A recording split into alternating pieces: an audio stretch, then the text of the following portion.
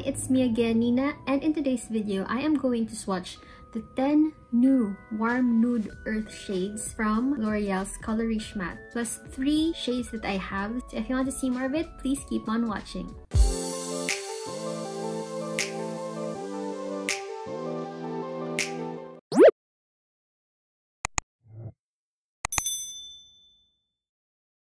I know this has been in the market for quite some time now, but recently I've been into L'Oreal's Color Riche Mattes. Nakita ko sa Lazada na may ina-advertise silang may 10 new warm nude earth shades. So, if you've been watching my previous videos, alam nyo na sobrang hilig ko sa nude shades. So, parang sabi ko, hindi ko to pwedeng palagpasin. Sakto nag-11-11. Nakuha ko siya ng around 170 pesos each. Eh, ang normal price ng L'Oreal Color Riche Mattes is nasa 350. So, sabi ko, this is a sign. In-add to cart ko talaga agad yung bagong, yun na 10 new warm nude earth shades. Ang haba, no?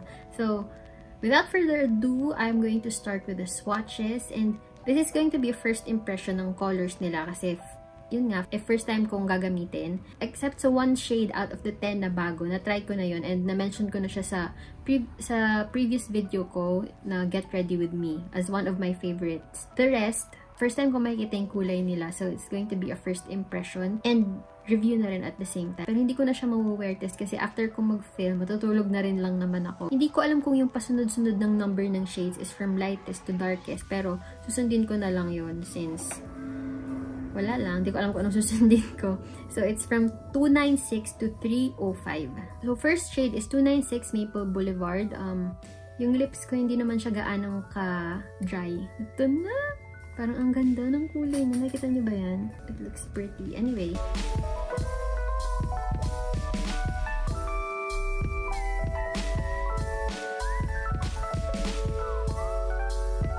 OMG, shucks. Ito talaga yung mga oh my god, ito ang mga bet kong kulay. Ang gusto ko sa Color Riche Mattes is sobrang dali niya i-glide sa lips. As in, effortless and sobrang creamy niya. Pero at the same time, hindi siya sobrang shiny. Matte pa rin siya tingnan. Hindi naman yung super matte na parang sinemento yung lips mo, diba? Pero matte pa rin siya. Ang ganda. OMG. This color is very close to my lip color. So, check. Bet the bet. Next shade is 297 Terracotta. Na-mention ko na siya sa first Get Ready With Me video ko as my current go-to lipstick.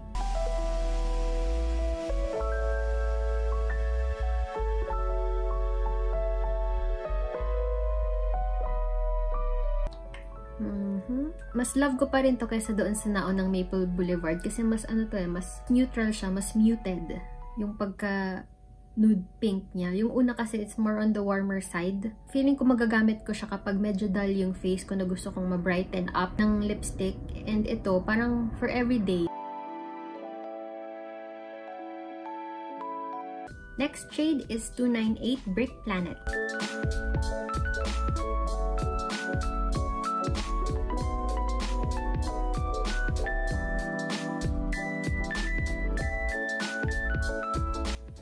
Oh my god, ang ganda. Lahat maganda.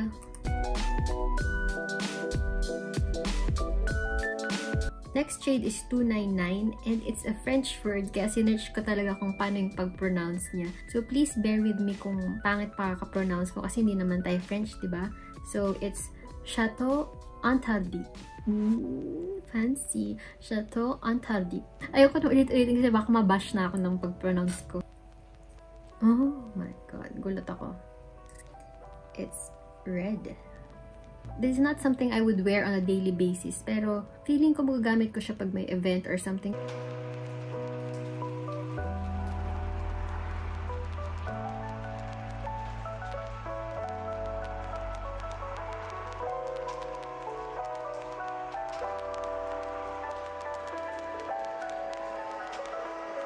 The next shade is 300 Flaming Cloud. Ay, salamat. Madali nang i-pronounce.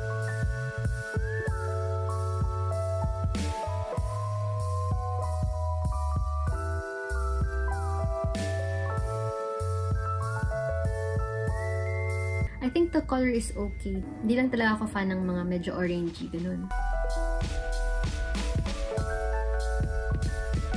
So next shade is 301 Rosewood Forest. Ooh.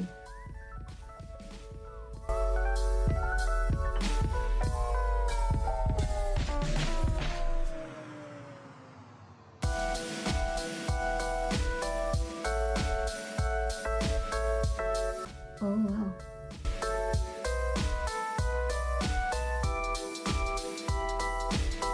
Sobrang ganda ng color niya. Wala pa akong shade ng lipstick na ganito. Para siyang very deep mauve. Ito yung shade na kahit dark siya, it's still wearable everyday. For me ha, para sa akin. Feeling ko I can use this on my everyday look.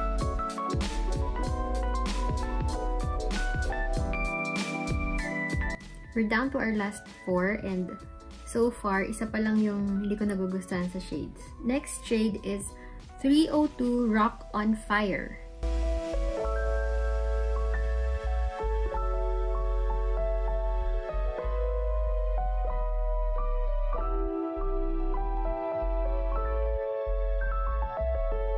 Carry siya ng one swipe lang guys ha. Talagang siguro obsessed lang ako mag-swipe ng mag-swipe. Or dahil gusto ko lang talaga perfect siya. Pero one swipe lang, covered niya na yung lips.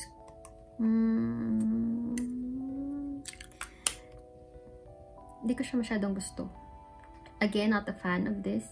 Pero alam ko marami sa inyo ang babagayan nito. Feeling ko kasi lahat to bagay talaga on most Pinay skin tone. So, if you're a fan of orangey shades, go get it, girl.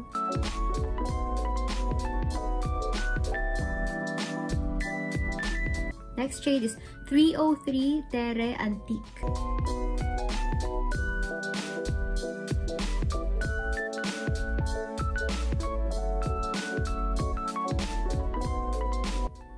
Fairness.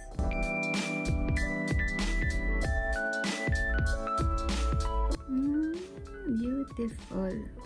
Ang ganda. I love this shade. Siguro sobrang fan lang ako ng mga browns, no? And this one is a brown, deep brown, red. Pero it's more on the brown side kaysa on the red side. And I super love it.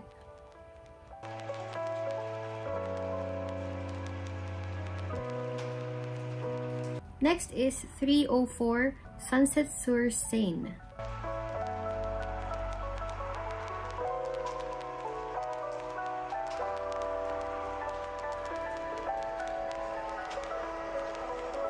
Ano siya eh, parang an orangey nude. So, again, pag medyo orange, hindi talaga ako fan.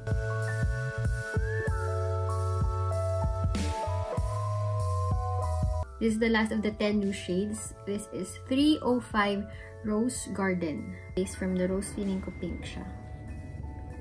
Pinkish nga. Oh, parang maganda.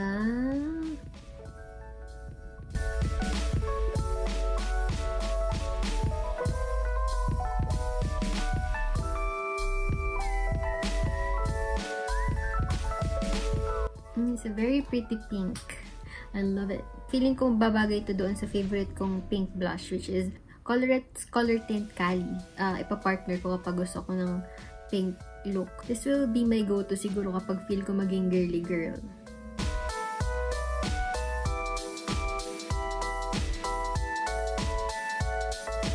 Tapos na tayo sa 10 new Warm Nude Earth shades. May 3 extra shades lang akong gustong ipakita din sa inyo from Riche Mattes. Since andito na rin tayo. It's 202 Maple Mocha, 247 Hinted Blush, and 286 Evening Sur Seine. Parang kapatid siya nung Sunset Sur Seine. Itong tatlo, hindi na to first impression kasi nagamit ko na sila. Gusto ko lang iswatch din para makita nyo. So, first is 202 Maple Mocha.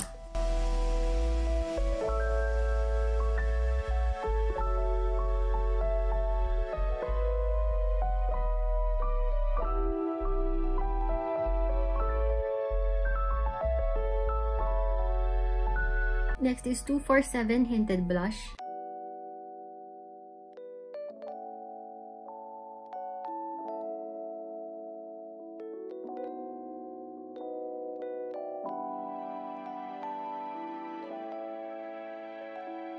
Last shade is 286 Evening Sur Seine.